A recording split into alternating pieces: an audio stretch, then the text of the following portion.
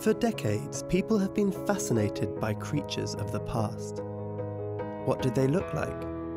How did they move? Many theories have been developed for many species. Now, researchers have turned their attention to an ancient creature called Orobates, which lived before the dinosaurs roamed the Earth. Using cutting-edge techniques from computer modelling to robotics, they think they've worked out how it moved, bringing a fossil back to life.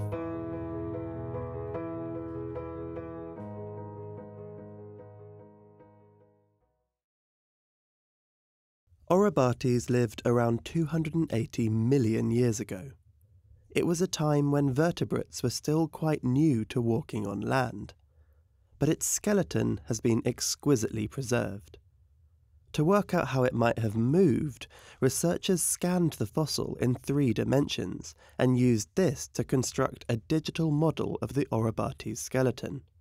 This model could then be animated, sort of like a digital marionette.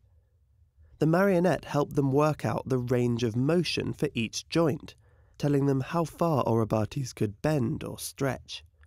But it's unlikely that Orobates walked using its full range of motion in every joint, so they needed to narrow it down a bit. One way to do that is to look at another fossil, not of Orobates itself, but of its tracks. This fossil shows where an Orobates specimen placed its feet long ago as it rambled across the ground. Programming the skeleton marionette to walk inside the fossilised footsteps narrowed down its movement further, but there are still many options for how an Orobates could have made the footprints.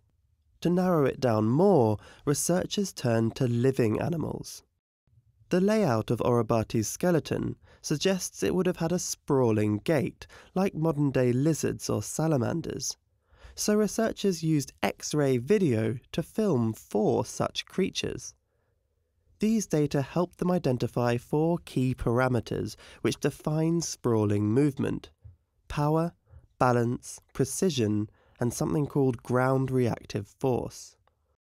These 4 parameters were used as the basis for a dynamic simulation, containing the skeleton marionette and the footprints. As the weighting of these 4 traits is adjusted, the simulation spits out graphs containing all the possible movement combinations which fit the bill. Then, the researchers could pick through all the outputs to find the most likely options. But there's still a catch.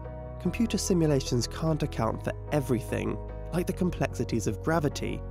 There are so many variables that it's really hard to model them all in detail. So researchers went one step further to validate their predictions in the real world. They built Orobot. This scale-sized robot was also modelled and added to the dynamic simulation, bringing with it more physical constraints, narrowing down the options. And, combining all of these different approaches, they settled on an answer. The researchers think that Orobates moved with a relatively upright gait, and had more advanced capabilities than expected for such an early land dweller, and that hints at a different ecology.